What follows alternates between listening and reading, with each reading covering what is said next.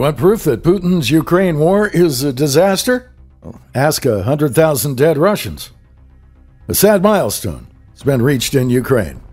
100,000 dead. On Thursday evening, Ukrainian officials announced that the Kremlin may have reached the grim 100,000 dead milestone. An image marking the number of Russian soldiers who were believed to have lost their lives in the senseless war in Ukraine was projected along the side of the Vernadsky National Library in the capital of Kyiv. The image was shared across social media by Kirill Tymoshenko, the deputy head of Ukrainian President Volodymyr Zelensky's office. The situation with light has improved in Kyiv, Tymoshenko wrote in a Telegram post accompanying the photo, according to an English translation. The announcement came just a day after Zelensky had traveled to Washington to address a joint session of Congress. Upwards of 660 Russian troops may have been killed that same day. Though unconfirmed by Western officials, it would be especially noteworthy as it nearly doubles the number of U.S. servicemen killed in the decade-long war in Vietnam, and nearly 8 times as high as the number of Soviet soldiers killed in Moscow's 10-year-long adventure in Afghanistan.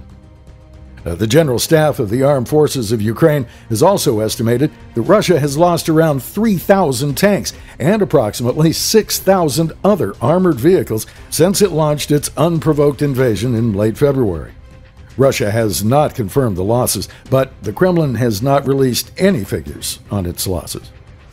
Last month, General Mark Milley, the chairman of the Joint Chiefs of Staff, had told attendees at the Economic Club of New York that he believed both sides in the terrible conflict had seen casualties surpass 100,000, including dead and wounded.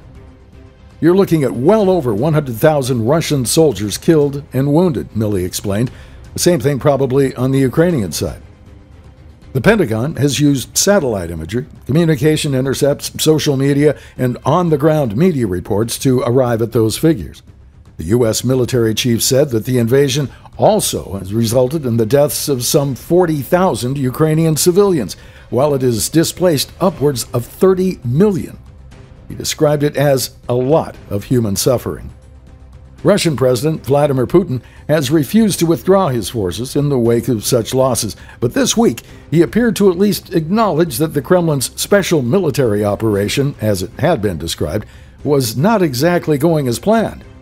For the first time this week, Putin used the word war to describe the conflict and has said that he'd like to see it come to an end.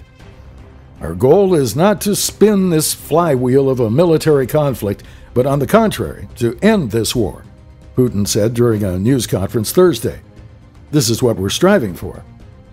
Putin's use of war was quickly met with criticism from supporters of those who have been prosecuted for previously using the term to describe the situation in Ukraine. Alexei Goranov was sentenced to 7 years for calling the war a war at a meeting of the Council of Deputies. Georgy Alberov, an ally of Russian opposition leader Alexei Navalny, said in a tweet. Vladimir Putin today also publicly called the war a war at his workplace. So either release Goranov or put Putin in jail for 7 years. It was also earlier this month that Putin said the special military operation was taking longer than expected. It would seem that the Russian leader is hoping for a way out of the conflict while not actually losing. Russia could stop its aggression, but you can speed up our victory, Zelensky told American lawmakers on Wednesday night and added, "Your money is not charity. It's an investment in the global security and democracy that we handle in the most responsible way." Though some Republican lawmakers have called for an end of aid to Ukraine, it seems with a little more U.S. support, Kyiv could achieve victory.